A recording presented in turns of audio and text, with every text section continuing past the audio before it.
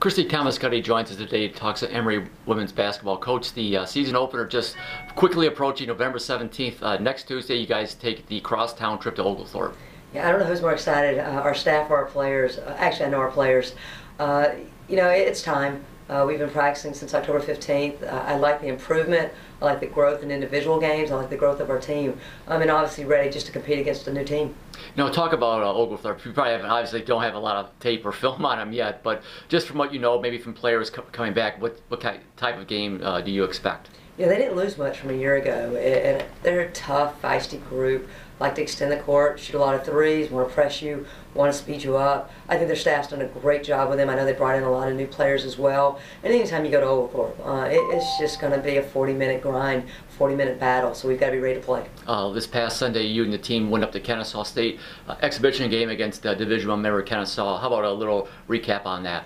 You know, I liked how we competed. I thought we started really slow. I think we almost probably wanted it too much, and so we just really sped up and made some early mistakes that they capitalized on. And they were, I think, up 15 in the first quarter, but from there I felt like we played even. We outscored them in the second, and we just never could get over that hump. Had it at 9 for the better part of the second half, even with a couple minutes to go, and then just didn't convert. Got a couple of steals, but didn't convert. And I think there's some confidence coming out of that game, but obviously there was a lot of things that we know we need to get better at. Now getting back to next week, it's 3 games, 6 days. That's how you start the season. So obviously you'll be looking for your bench.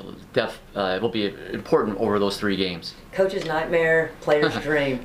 Without a doubt, I think these last couple of practices this weekend are really important for us to prep. Get ready for these 3 games. But, at the same time, it doesn't matter when we play. We just have to be prepared to play. And, I like our team right now, and that's where I'm hoping the versatility of our players, their skill sets, help us going into stretches like this. Of course, ideally, you'd love to have 15 players, all healthy, all ready to compete. But, we're going to be ready to go, whoever it is, wherever it is. But obviously, some great competition in our first couple of games. All right, Coach, thanks very much for your time. We'll let you get back to work, and we'll catch up with you next week. Thanks, John.